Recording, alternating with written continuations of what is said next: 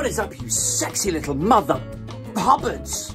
How you doing? Quick 4 PM video for you this afternoon. My thoughts on this Gary Lineker situation. So, if you're not aware, Lineker has found himself in hot water again for mocking Grant Shapps. Now, Grant Shapps, if you're not aware, he is our defense secretary, which when he was given that role was something of a scandal in and of itself, because the guy doesn't have any concrete experience in armed forces, which I think the last 2 or 3 defense secretaries have. But also, he was seemingly only given the role as a reward for being loyal to Rishi Sunak. Now, there was a lot of defense of giving him defense secretary at the time, saying, well, look, he's an all-rounder. You know, he's got loads of experience in this role and that role. And I remember thinking at the time, no, he doesn't.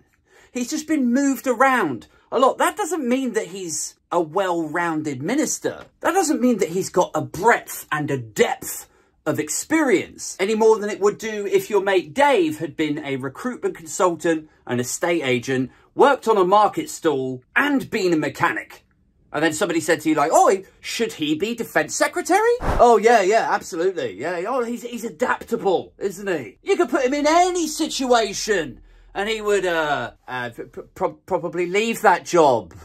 Go on and do something. Anyway, Grant Shapps criticised Gary Lineker, and Gary Lineker replied back saying, that's a bit rich from you, and referred to him as 4 chaps Shapps, because Grant Shapps is infamous for having used pseudonyms, fake names, for having misrepresented himself, pretending to be somebody called Michael Green, was it? And Corin something or other. He was alleged to have been updating his own Wikipedia entries to try and remove mentions or allegations that he had been secretly running his own web marketing business without declaring it while serving as an MP. So Grant Shapps is just basically, he's a sort of joke minister. He's a figure of fun. Everybody knows this stuff about him. And it's like, frankly, the fact that Rishi Sunak gave him any ministerial role, let alone giving him defense secretary with no experience of the defense industries, that in and of itself is enough to make most of us just laugh at the state of the state. But now it seems like it's sort of like, it's like 2 scandals have met. There's this whole BBC and Lineker thing, and now there is the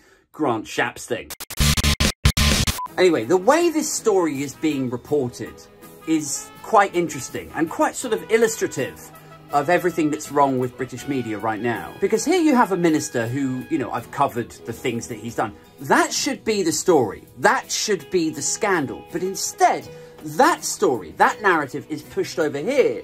And instead, the story becomes this BBC contractor who is, according to some sectors of the media, breaching his guidelines or breaching his contract, his commitment to stay somewhat politically neutral. Now, we saw this yesterday when Jonathan Gullis, who's another MP, suggested that Gary Lineker was breaching the guidelines once again, which to my mind fundamentally misunderstands the nature of contract law and these types of guidelines. Like, we've kind of been through this thing already earlier this year when Lineker said something on Twitter. He was hauled over the coals. You had the Daily Mail, the Telegraph saying, oh, you should sack him. He's got to just take him off the streets. But the inconvenient truth was that in Lineker's contract, it will say something about remaining politically neutral while you're presenting on the screen. But if you are a contracted-in presenter who is responsible for presenting sports updates, that puts you in a different realm to their sort of news